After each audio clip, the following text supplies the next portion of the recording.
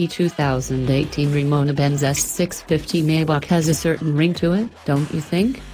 If not for the order of 4 names on the birth certificate of a baby girl born in 1889, Mercedes Adrienne Ramona Manuela Janek, it could very well be so. The Mercedes-Benz brand has come an infinitely long way from the heady, 19th-century roots of Mercedes Janek and her father Emile. Mercedes has come a long way, even, from the introduction of the first car to inspire the S-Class in 1954, the W180 pontoon sedan.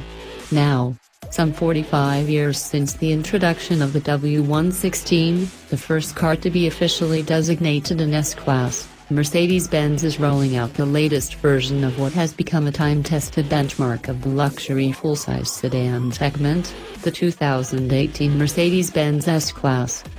Replete with all the semi-robotic functions you'd expect in a 21st-century gadget of 6-figure proportions, the 2018 S-Class doesn't disappoint, despite not being all that visually distinguishable from the 2014 to 2017 model it's replacing, particularly inside.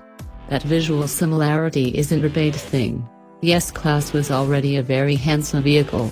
Other than the new V12-style grille, new lights all around, gently massaged front and rear bumpers and a few other minor updates, the sheet metal remains unchanged. But Mercedes engineers didn't just phone this one in. They just spent their efforts elsewhere.